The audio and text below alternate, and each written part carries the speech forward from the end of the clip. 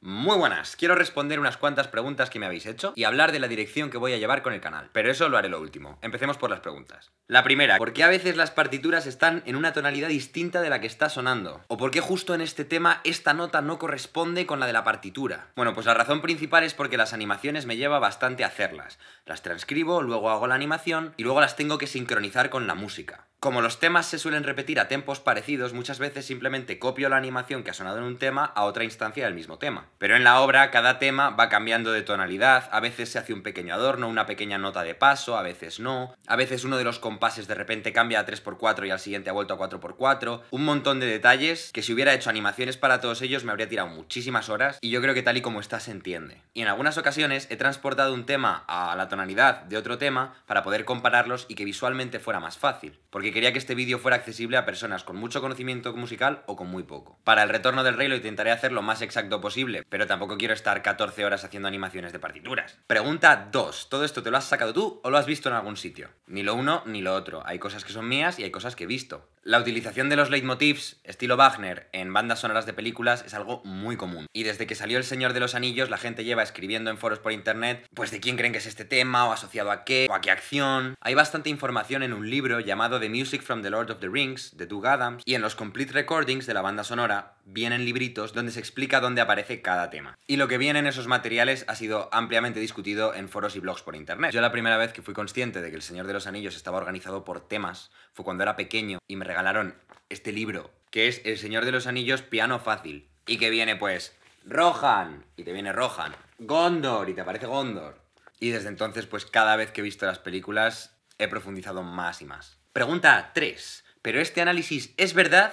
¿Era la intención del compositor? Esa pregunta está mal formulada. Los temas están puestos por Howard Shore conscientemente. Os voy a citar a Tolkien, cuando no paraban de preguntarle si el anillo era o no era una metáfora de la bomba atómica. Amablemente os diré que me disgustan las alegorías en todas sus manifestaciones. Y eso ha sido así desde que me hice lo suficientemente mayor y precavido como para detectar su presencia.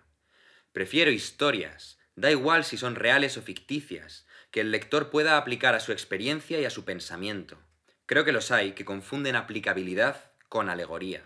Pero una reside en la libertad del lector y otra en la dominación intencionada del autor.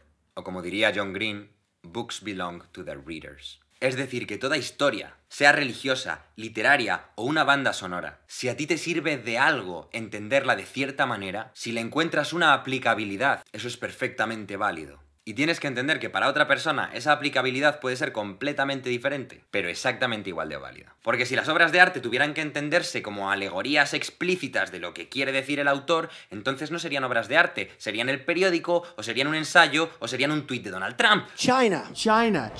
Y es que incluso si Tolkien hubiera dicho que el anillo es explícitamente una metáfora de la capacidad nuclear, eso no invalidaría en absoluto la proyección de un chaval de 15 años que se imagina que destruir el anillo es aprobar todas en junio. O el ensayo de una profesora de universidad que compara la tercera edad con la caída del Edén y la redención de Jesucristo. Ni perdería validez la obra de Tolkien en un mundo en el que el potencial nuclear fuera completamente desconocido. Bueno, no sé si me he explicado, pero ahí queda. 4. Subtítulos en inglés. El de la Comunidad del Anillo ya los tiene y el de las dos torres los va a tener en unos días. Si algún vídeo mío lo queréis compartir con alguien angloparlante y no tiene subtítulos todavía, decídmelo. 5. ¿Por qué no he mencionado las influencias de Howard Shore en la trilogía? Bueno, no es que no haya mencionado las influencias de Howard Shore en la trilogía, es que no he mencionado nada de un montonazo de temas. No he mencionado nada de instrumentación, ni de los idiomas en los que están compuestos los coros de algunas de las piezas, ni de cómo se grabó. He mencionado unas cuantas cosas, no puedo mencionarlo todo. Además, utilizar música de muchas fuentes me expone a problemas de copyright. Y ponerme a explorar relaciones sonoras con sonidos que no os puedo enseñar, bueno, creo que no tengo que explicar por qué no lo voy a hacer. Y ahora un par de notas. 1. Es muy común que aparezcan comentarios vuestros en spam. Vosotros desde vuestra cuenta los veis, creéis que están puestos, pero no lo están. Si no queréis que os ocurra, evitad poner links. Yo cuando veo alguno lo apruebo, pero muchas veces hay algunos que tardo una semana en verlos, y seguramente hay alguno que todavía no haya visto y ahí siga, y ahí vaya a estar forever cogiendo polvo en un servidor de YouTube que está en China. En China está tu comentario y no lo podemos leer.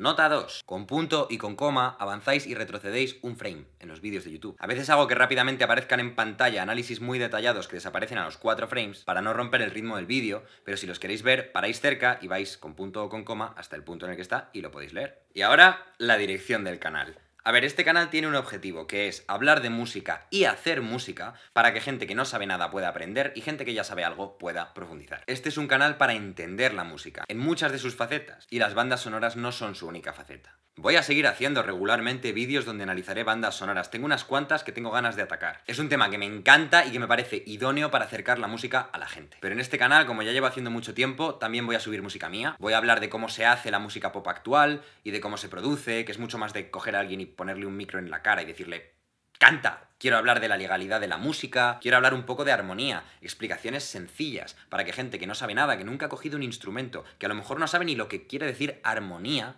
pueda seguir explicaciones sencillas. Y para que gente que sepa más, profundice. Quiero hacer una mención especial a los que ponéis comentarios largos, amables, bien estructurados, con información y que aportáis a la comunidad. Y que la gente que pasa por allí los leen y dicen ¡hola! ¡Qué interesante esto! Renta. Pero luego está la banda de los puristas invisibles, liderada por Elrond de Rivendell.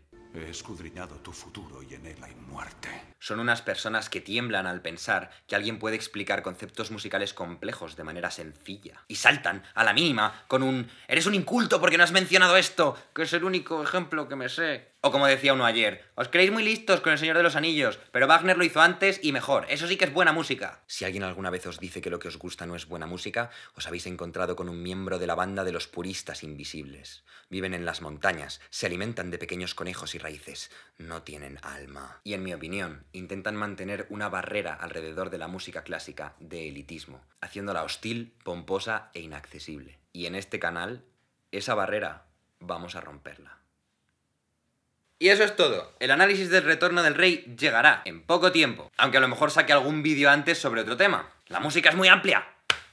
Y con esto y un pan de lembas, hasta luego.